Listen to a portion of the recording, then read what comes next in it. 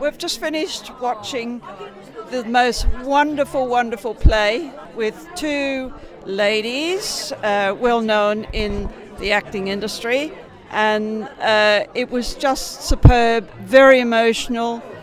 It was really powerful and emotive performances from Sandra Bates and Lorraine Bailey.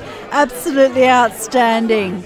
I thought those two performers, oh gosh, but they were good, weren't they? They were just out of this world. How they can remember all those words. Incredible performance. Shoe-Horn Sonata, one of my favourite plays. John Misto's work is incredible, impeccable. Speaking of incredible and impeccable, the wonderful Lorraine Bailey. And hey, Sandra Bates, here she is, one of the stars of the show. I think that was a very, very clever piece of work to be able to blend historical data in a kind of documentary format like that. And I think it worked very well. Great performance tonight. Good to see women in the story of war. I think it's something that's left out. And the roles were so encouraging because it came across as a great friendship.